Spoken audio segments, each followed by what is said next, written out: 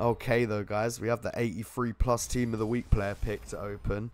One of 383 Team of the Weeks. One through to 13 as well. It's crazy that we're on week 13 already.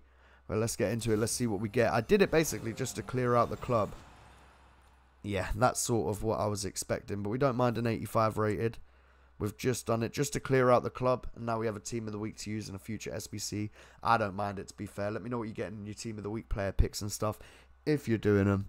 And do them. Don't buy Team of the Weeks off the market. You know what I mean? Do them. You know the vibes.